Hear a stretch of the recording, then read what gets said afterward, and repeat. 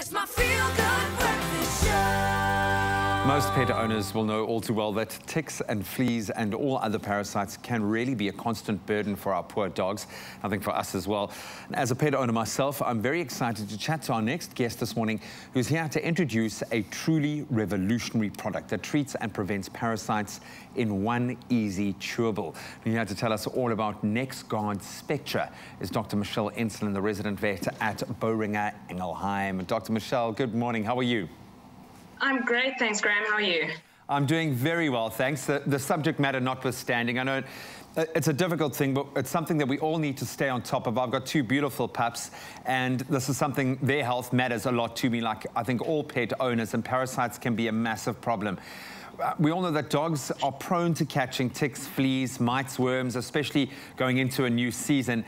How serious are parasites and can they be, and what are the complications that can arise if left untreated? Well, Graham, the complications can range from mild to incredibly severe, depending mainly on the type of parasite that we're dealing with, as well as the length of time that that particular parasite infestation has left untreated for. If we are dealing, for an example, with an internal parasite load, such as a worm burden, some of the major complications that you could see would be the onset of very severe bloody diarrhea. And when we see a bloody diarrhea, it can affect more than one organ system in the dog. They can develop quite severe anemia, and as a result, it can affect them quite substantially later on. If we're dealing, on the other hand, with external parasites, one of the more common things that we see is tick bite fever. That's usually what pet owners understand to be. And oh gosh, sorry, my cat is just... it's making a guest appearance. It's perfect timing. So external parasites would be your tick burden, and one of the major complications that we see from that is the onset of tick bite fever. And the problem with this is that many ticks in South Africa actually contain another type of parasite within their saliva known as babesia, or more colloquially known as biliary. In their saliva, as soon as they bite your dog, that parasite moves into the bloodstream of your dog, and that's when we start to see really severe disease manifestations resulting, because what it does is it causes massive blood loss in your animal, and if that dog does not receive a blood transfusion, many of them can actually die. So the complications can be really severe. And one of the very I would say one of the more important complications of parasite burden that isn't very often spoken about is the zoonotic potential. I'm referring to the fact that these parasites can be transmissible to the human members of our family, namely children, as well as immune-compromised individuals, such as the elderly, or maybe someone who is undergoing chemotherapy, for an example. So let's go to the source. How do dogs contract these various parasites? What's the entry point, if you will? Yeah, so this is quite heavily dependent on the type of parasite that we're dealing with, whether we're dealing with an internal parasite or external.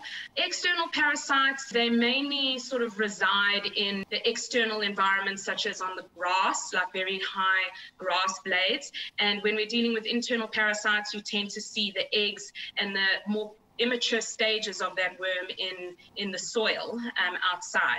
But one of the big misconceptions, I think, with parasite infestations is that many pet owners believe that if they have a dog that is strictly indoor, or my dog never leaves the yard, for an example, they believe that maybe their pet is absolved of the risk of contracting these parasites, and this simply is not the case.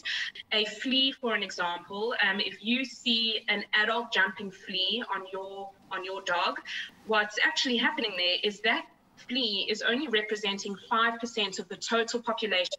What happens as a result of that is the rest of the parasite population, so the sub-adult members of that life cycle, are all existing within the internal environment of your home. So carpets, skirting boards, even your dog's bedding, all of these places represent a significant risk for infestation. And this is something that we need to keep in mind when you are selecting a tick and flea product, that we are selecting one that is actually catering for controlling the environmental burden as well, not just on the host, which is your dog. Before everyone races out and cleans absolutely every corner of their house, how do we identify if our pet has been infected by one of these parasites in the 3 groups that you've covered? Well, Graham, this is a bit more of a tricky one because most of the time the symptoms are quite non-specific. So if you have a dog that is perhaps maybe losing quite a lot of weight, or maybe is not coming to greet you with the same level of energy that it may do usually, that animal may be showing signs suggestive of a parasite burden. If you have a dog that is scratching quite a lot, that could be an indication of mites or fleas.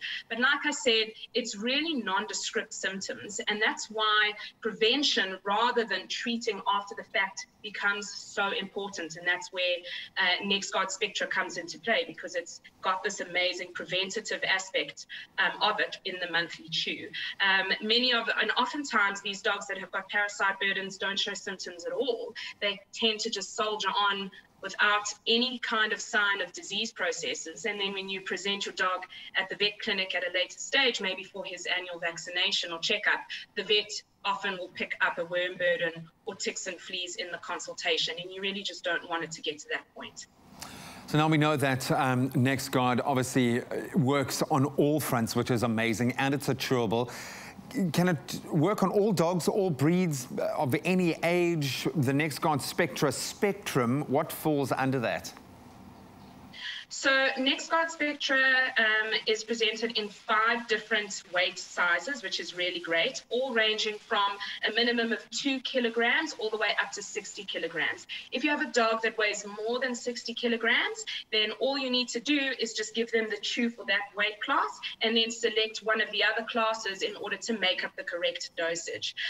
In terms of age, it's safe to use for puppies as young as 8 weeks of age. So if you have your puppy coming in for its first or second vaccination at the vet, for an example, that's where NexGard Spectra is perfect. And of course, it's safe for all breeds. And it really does tackle every parasite that you've mentioned, which is amazing. Where is it available? So it's available at any veterinary clinic around the country. If they do not have it in stock, you can always just ask reception to order it in for you. And it's also readily available at any vet shop around the country. Well, I know your cat personal assistant is going to come in and tell you you've got another Zoom meeting in a moment, so I'm going to let you go for now. Doctor, thank you so much for joining us this morning. We really appreciate your time and your insights. Great. Thanks so much for having me, Graham. You can protect your dog from parasites like ticks, fleas, mites, even worms with just NexGard Spectra, and it's as easy as feeding your dog one tasty chewable just once a month. For more information on this amazing product, you can visit nexgard.co.za, and I really suggest you do. New NexGard Spectra, the broad spectrum monthly chew that protects inside and out in one easy step. NexGard Spectra, just one chew, so easy for you.